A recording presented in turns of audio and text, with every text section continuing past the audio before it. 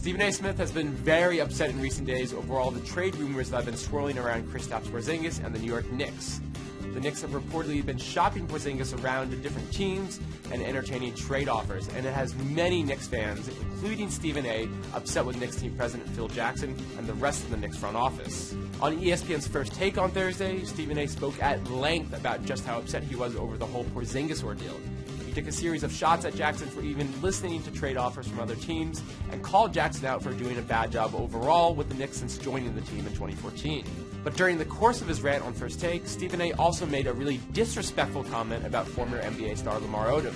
He did it while talking about one of the first transactions Jackson ever made as Knicks team president, which was to sign Odom to a contract in April 2014, even though he hadn't played in the NBA at all that season. Stephen A. said, his very first move as executive was to sign Lamar Odom, who was on crack. The fact that Odom was struggling with a drug problem back in 2014 isn't exactly news, but the fact that Stephen A. brought it up on national TV didn't sit well with a lot of people, and they called Stephen A. out for doing it. Stephen A. did go on and try to downplay the comment he made about Odom. He said he loves him as a person and is wishing him nothing but the best.